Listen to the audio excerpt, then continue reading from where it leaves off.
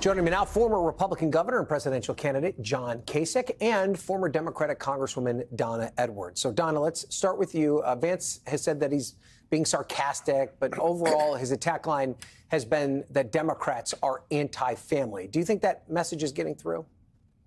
Not at all. In fact, I think that rather than being sarcastic, I mean, he has to, J.D. Vance really needs to take a look at what they want their campaign to do. Most campaigns are about expanding the electorate, adding, not subtracting. And every time that J.D. Vance either makes one of these statements or so-called clarifications, he alienates another group of voters. And, you know, I have to say, I mean, going after women who don't have children, that's a large swath, whether by choice or by chance, of the electorate. And I just don't really see how this advances the cause of the Trump campaign, but that's not my job to determine.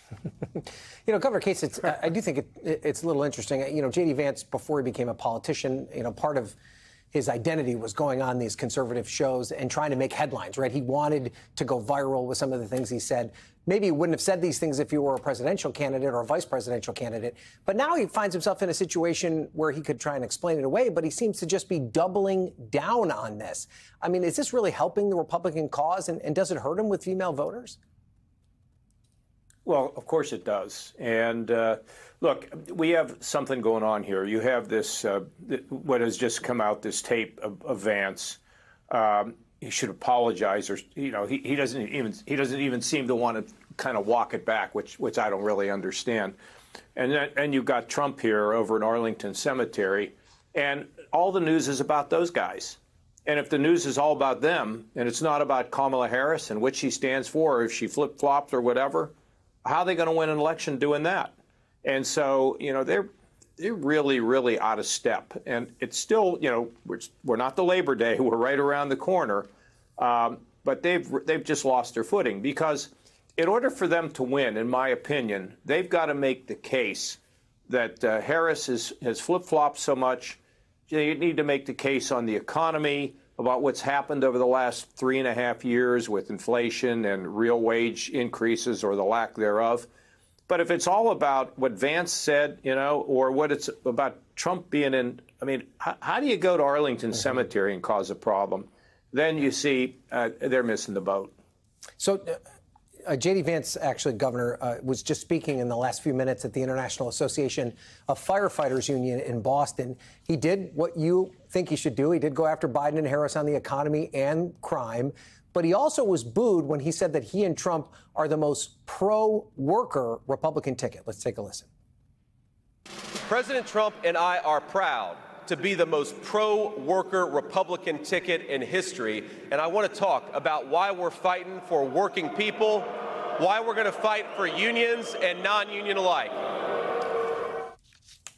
So, Governor, I kind of wonder, I mean, the booze aside, this may not necessarily have been a friendly crowd. This is a union that's endorsed President Biden in the past. They haven't endorsed anyone yet. But is this kind of what you're talking about? You've got to go to these people and make a case, right? Well, I mean, you're going to go. Where are you going to go? What's the venue? So now, you know, you're bringing up the fact that here's this guy saying this and he's getting booed. So again, we're off the subject. And I think Republicans want to do a better job of being able to attract members of labor. And in some cases, they've had elections where they've been able to do it. I mean, I look at Youngstown, Ohio. Ryan, you're familiar with Youngstown, a heavy blue collar, and it's been going Republican. But it's more difficult to go at the leadership of the unions and try to shove something down their throats, because they're not going to buy that. And this approach by Republicans has to go on over a long period of time, and it's a big challenge for them to be able to do that. In my opinion, I mean, look. I mean, all those workers are important, but you go to a union place and somebody who you know is not going to endorse you, and you start making those charges, it's not going to work. Yeah. And so, Donna, on the other side of the coin here, and to Governor Kasich's point about the economy, it does appear poll after poll shows that voters are frustrated by the economy. They're frustrated by inflation. It's a top issue. And Republicans have been pretty effective at putting that at the feet of the current administration. Is there a way for Kamala Harris to convince voters that she'd be different from Joe Biden when she's been his vice president this entire time?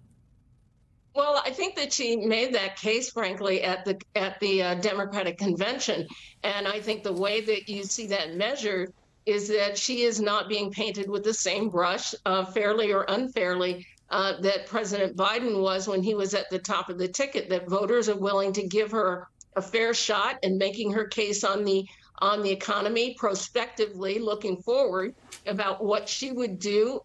She's laid out an economic agenda that's about curbing costs and decreasing inflation. And I think that that's an important case to be made to voters. And look, I think workers across the board are going to look to see who's going to be on their side. And at the end of the day, they're going to conclude that the guy who is a union buster, who stands in the way of working people, is not going to be on their side. I think Kamala Harris has an important argument to make, and that she clearly is making some headway there. And how important is this interview that she has tonight and then the debate next month? Well, I think it's really important. I think it's really important. And she knows that. Look, she came out of a very successful convention walls, just like presidents and vice presidential nominees for many decades, is going to sit in front of with this interview, answer some more detailed questions on the policies that she's already laid out. And I think that, this is good for her to do. And I'm sure that there will be many more of them, even leading up and after following the debates. And Governor, I'll let you have the last word.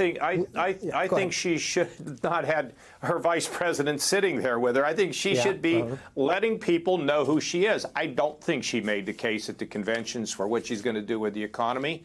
And that's the vulnerability that she has and the opportunity that Trump has. But if all we're going to do is talk about, childless women, and we're going to talk about what happens at Arlington Cemetery, they're not making that case. That is not, and if you go to the wrong place to deliver an economic message, that doesn't work either. She's got a lot to say, and I think she should have done this without anybody sitting next to her. It's very difficult to do follow-up questions when you've got somebody else there, but maybe they're kind of wading into the water. But look, we're 69 days away, and people have a right to know exactly, precisely what she's going to do.